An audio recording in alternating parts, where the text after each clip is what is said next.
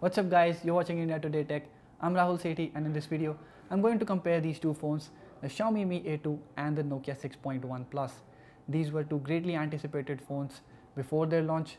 The Mi A2 because of its stock Android interface and the fact that it was a successor to a great phone, the Mi A1, and the Nokia 6.1 Plus because it packs all the greatness of the Nokia 6.1 and has a premium look and feel to it with the glass back.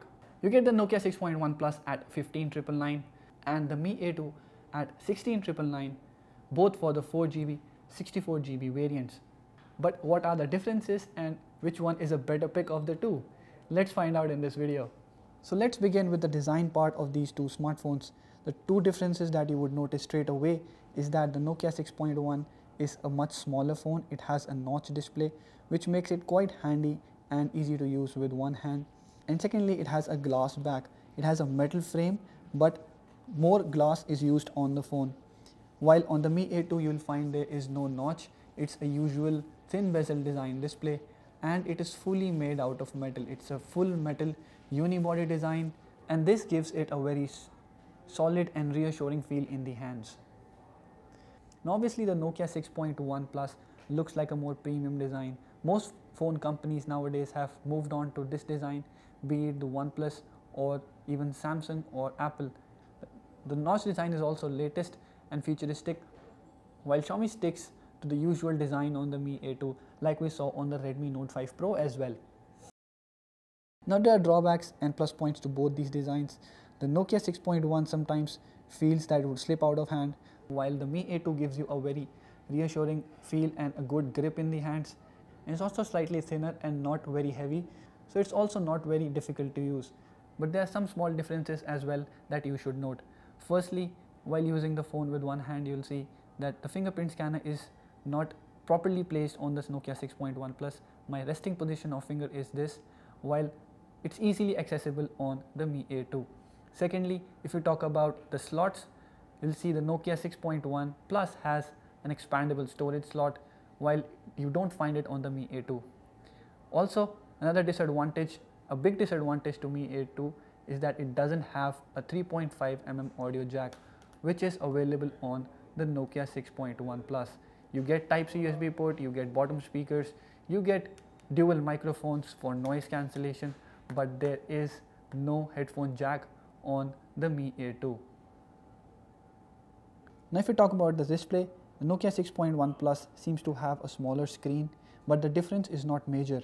The Nokia 6.1 Plus has a 5.8-inch display, its full HD panel and the aspect ratio is 19:9, while the Mi A2 has a 5.99-inch display. It's also full HD plus in resolution and has an 18:9 aspect ratio.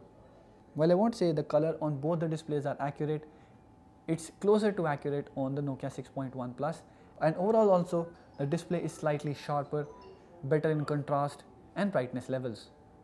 If you talk about the touch experience, it is slightly smoother on the Nokia 6.1 Plus, which is quite surprising because the Mi A2 has a Corning Gorilla Glass 5, which is supposed to be better in performance compared to the Nokia 6.1 Plus that has a Corning Gorilla Glass 3, both on front and the back. But you won't feel the difference unless you compare them side by side. The difference is very small, and the Mi A2 in fact has a very smooth touch experience as well. The notch display on the Nokia 6.1 is also properly optimized. When you are viewing apps, you'll see information is not eaten up in the notch area, and if there is an application that doesn't utilize the notch area, it will put black bars automatically around the notch, which is nice. Now let's talk about the performance on both these devices. Both the phones have adopted the Android One platform, which is quite a good strategy. You'll be getting Android updates on both these phones, so that is not a problem. So in terms of software, both phones are pretty amazing, but the performance is slightly different. The Mi A2 runs Snapdragon 660, which is clocked at 2.2 GHz, while the Nokia 6.1 Plus runs Snapdragon 636, which is clocked at 1.8 GHz. Both have an LPDDR4 RAM and an eMMC 5.1 storage. So there is slight difference in the chipsets of these two phones, and you will see the repercussions of that in the loading of apps.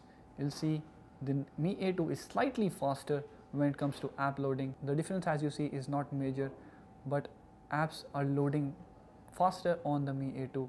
Also, when you're switching between apps, you'll see Mi A2 is slightly swift compared to the Nokia 6.1 Plus. Again, the difference is not much.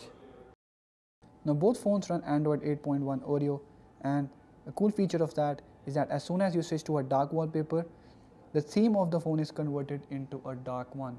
So the app drawer gets a dark background, the drop down menu also gets a dark background with white toggles, and it looks pretty amazing. Now let's test the fingerprint scan unlock. The difference is marginal, it's nothing great, but if we had to nitpick, the Mi A2 would be ahead in speed. Overall, if we talk about performance, the Mi A2 surely wins this round, but I think the Nokia 6.1 Plus also made an intelligent decision by using Snapdragon 636, and I'll tell you why. There are two reasons for that. Because the Snapdragon 636 has a lower clock speed, you'll see that it doesn't heat up while gaming, and two, the battery consumption is also less. We found the Mi A2 would heat up more and would heat up earlier than the Nokia 6.1 Plus. Now let's talk about the cameras on both the phones. Mi A2 has a 12 and 20 megapixel dual camera setup with f1.75 aperture on the primary camera, while the Nokia 6.1 Plus has a 16 plus 5 megapixel setup with f2.0 aperture on the main camera. From most of the camera samples we took from the phones, the Mi A2 turned out to be a clear winner. It captures not only better details but more accurate colors too. And that is surprising because Mi A2 has lower resolution on its primary sensor. Dynamic range on both phones is nice. They're able to capture shadows and highlights well. But in HDR photos again, Mi A2 takes the lead with a sharper and more even rendering of the place, while the Nokia 6.1 Plus image appears slightly washed out. In low light as well, Mi A2 captures much sharper photos. You can easily find out from the colors of the flag that Mi A2 captures better details and overall a sharper photo. As for the front camera, Mi A2 wins again, though you would need to see it very closely to find that out. Mi A2 captures better details and more accurate colors. The Nokia 6.1 Plus images are slightly overprocessed, and the Mi A2 also has a front flash, so I could use it to cut out shadows on the right side of my face. Pretty cool. So overall, the Nokia 6.1 Plus seems to be a better overall package. It not only has a headphone jack, which the Mi A2 misses out on, but gives you better battery backup, a slightly sharper display, and a more ergonomic and premium look and feel. But you can also choose to pick up the Mi A2 if you want better cameras, better build quality overall, and a slightly faster performance. Do let us know which phone you would prefer to buy in comment section below, and if you've liked this video, hit the thumbs up button and share it with your friends. Subscribe to our channel to get latest videos on technology and smartphones like this. Thank you for watching.